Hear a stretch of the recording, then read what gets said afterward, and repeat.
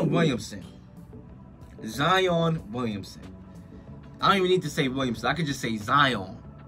Because that brother is just Zion. He is averaging 21 points per game, 7.7 rebounds per game. His efficiency is unbelievable, 57.6. And, you know, he's doing good. But the question here is, can Zion, the way how he's playing right now, can he pass Ja Morant for Rookie of the Year? No. So, Zion, he is having an incredible rookie year so far. I think through 10, what has he played, 10 games so far maybe? Yeah. 10 games. He's looked dominant. He has looked what we were expecting him. He could have been maybe even an all-star if he was healthy, because he would have got the votes. I mean, everyone loves him. But I don't think we've ever seen a rookie in the All-Star game. I could be completely wrong. I don't wanna go there, but Zion, I don't think he can pass Ja because of the year Ja is having. Ja has the Grizzlies in the 8th seed right now, and he's rolling. He just had his first career triple-double. He's on a roll. He makes that team good right now. He makes that team good right now.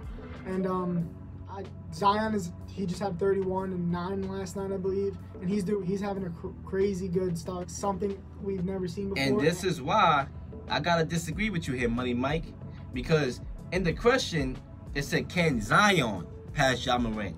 Can is the key word here. I think Zion can. Now, will he? It's a different story. I think ultimately Ja Morant will win Rookie of the Year, and I'm not going to go against that because I predicted that before the season started, before even Zion got hurt. I predicted Ja Morant was going to win Rookie of the Year because I also believe he's another talented guy. You know what I'm saying? Oh my God, this guy is talented. You know what I'm saying? Zion and Ja are going to run the league. They're going to run, exactly. But, you know, can Zion pass Ja Morant? Yes. I think if, let's say, the scenario is, it may be a long shot, but it's possible. It's sports, it's possible. I saw it over 20/20 vision. It's possible. Let's say the Pelicans, you know what I'm saying? Let's say the Pelicans pass the Grizzlies, right? I hope they do. And get that AC. Yeah. Then that's all Zion right there.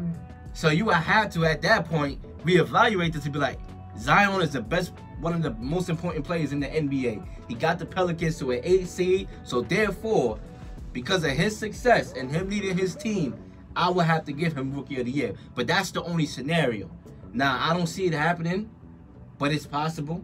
Because, if, you know, obviously he's going to play more minutes as time, you know, goes on or whatever. And they're going to take him off what I call the load management witness protection program. I call it that because, you know, they be watched, their minutes is watched and all that. So, you know, he could. I think so.